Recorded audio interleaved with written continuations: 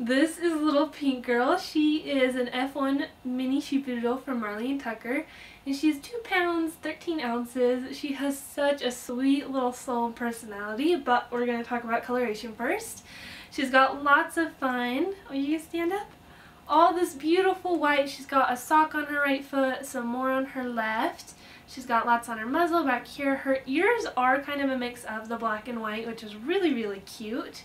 It's got wraparound right there, knots on her little back legs, and of course her white tip tail. She's got the perfect wavy coat. It's not too curly, not too wavy. She's super excited about this. She definitely has a submissive personality. Out of all the puppies, I'll go in there and she, flops on her back. She just wants some tummy rubs real quick. And she's one of the most personable puppies out of this litter.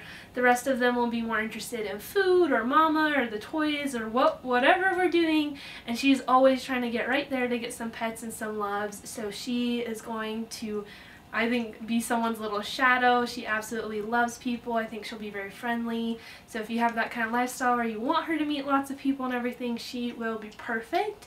She has medium to low energy. Just as with any puppy, but especially one that's so people-oriented, crate training is super important to make sure that she likes her crate as well as being on the couch or whatever with you and getting some attention. So that is Little Pink Girl.